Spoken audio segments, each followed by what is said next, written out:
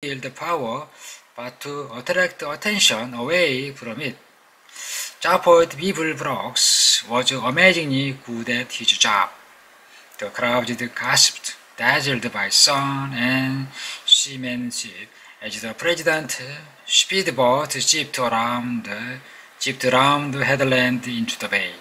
It flashed and shone as it came skating over the sea in wide skidding turns. In fact, it didn't need to touch the water at all because it was supported on a cushion of ionized atom, but just for effect it was fitted with its thin pin blade which could be lowered into the water. They slashed a sheet of water hissing into the air, carved deep gashes in the sea, which swayed crazily and sank back.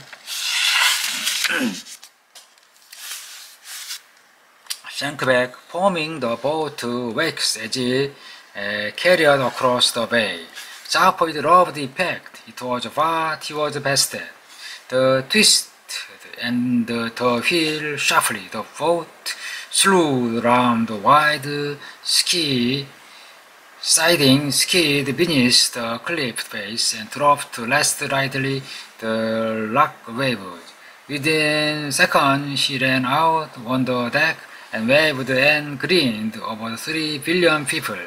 The 3 billion people weren't actually there, but they watched his every gesture through the eyes of a small robot 3D camera which hovered obsequiously in the air nearby. The antics of the president always made amazingly popular 3D. That's what they were for. He grinned again. 3,000,006 people didn't know it, but today would be a bigger antique than anyone had bargained for. The robot camera homed in for a close-up to a more popular of his 2 heads and more. He waved again. He was roughly humanoid in appearance except for an extra head and third arm. His pale hair stuck out in random direction. His blue eye glinted with something completely unidentifiable, and his chins were almost always unshaven.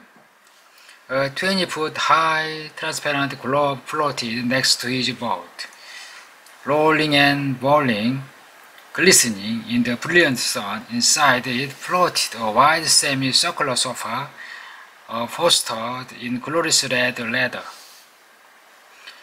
The more the globe bubbled and rolled, the more the sofa stayed perfectly still, steady as an upholstered rock. Again, all done for effect as much as anything. Zappoid stepped through the wall of the globe and relaxed on the sofa. He spread his 2 arms along the back and with a third brushed some dust off his knee. His head looked about, smiling. He put his feet up. At any moment, he thought he might scream. Water boiled up beneath the bubble. It ceased and spouted. The bubble surged up the air, bobbing and rolling on the water spout.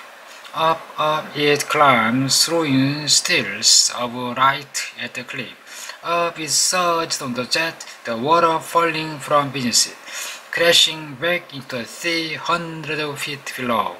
Zappoid smiled, picturing himself a thoroughly ridiculous form of transport, but a thoroughly beautiful one. At the top of the cliff, the globe wavered for a moment, tipped onto a railed ramp, rolled down it to a small concave platform, and riddled to held. The tremendous Apollo Zappoid before stepped out the bubble, his orange sash blazing in the light.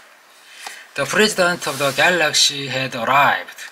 He waved for the Apollo to die down, then raised his hand in greeting. Hi, he said. A government spider sailed up to him and attempted to press a copy of his prepared speech into his hand. Page 3 to 7 of the original version were at the moment floating soggingly on the Damagaran Sea and some 5 miles out from the bay. Page 1 and 2 had been salvaged by the Damagaran front crystal eagle and had already become incorporated into an extraordinary new form of nest which the eagle had invented. It was constructed largely of paper mache. It was virtually impossible for a newly hatched baby eagle to break out of it. The Damagaran front crossed eagle had heard of the notion of survival of the species, but wanted no truck with it. Japadi Brooks would not to needing his set speech, and he gently deflected the one being offered him by the spider. Hi, he said again. Everyone beamed at him, and less needily everyone. He singled out Trillian from the crowd. Trillian was a girl that Japad had picked up recently, while visiting a planet just for fun in Gongunito.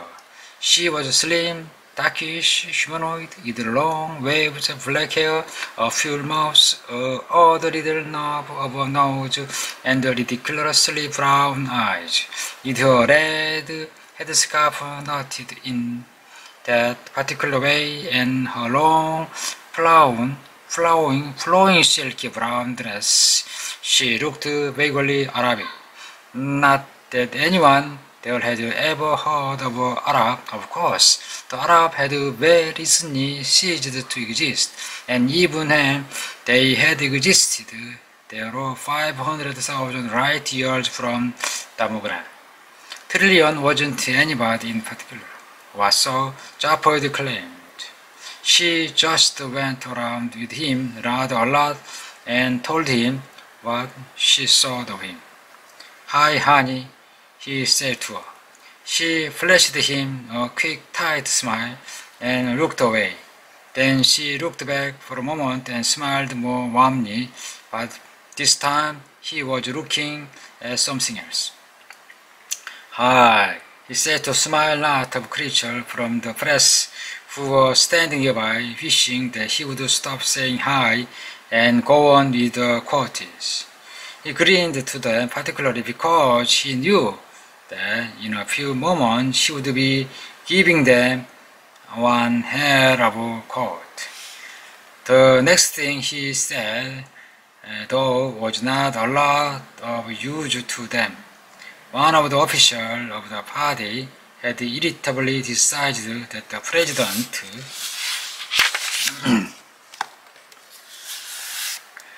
was clearly not in mood to read the deliciously turned speech that had been written for him. He had flipped the switch on the remote control device in his pocket. Away in front of them, a huge white dome was bulged against the sky, cracked down the middle, split, and slowly pulled itself down into the ground. Everyone gasped, although they had known perfectly well it was going to do that, because they'd built it that way. Beneath it, Ray uncovered a huge starship, 150 meters long, shaped like a slick running shoe, perfectly white and mind-blowingly beautiful. At the heart of it, on thin, lay a small gold box which carried within it the most brain-wrenching device ever conceived. A device which made this starship unique in the history of the galaxy. A device after which the ship had been named the Heart of Gold. Wow, said Japad Bibelblocks. To the Heart of Gold, there wasn't much else he could say. He said again because he knew it would annoy the press. Wow. The crowd turned their face back toward him expectantly. He winked at Lillian, who raised her eyebrows and widened her eyes at him. He knew what he was about to say and thought him a terrible show-off. "That's really amazing," he said. "That really is truly amazing. That's so amazingly amazing, I think I'd like to steal it." A marvelous presidential quote, absolutely true to form. The crowd laughed appreciatively. The newsman gleefully punched the button on their sub-ESSA newsmatics, and the president grinned. As he grinned, his heart screamed unbearably, and he fingered a small paralysomatic bomb that nestled quietly in his pocket. Finally, he could bear it no more. He lifted his head up to the sky, let out a wild whoop in major thought, threw the bomb to the ground, and then poured through the sea of suddenly frozen beaming smiles.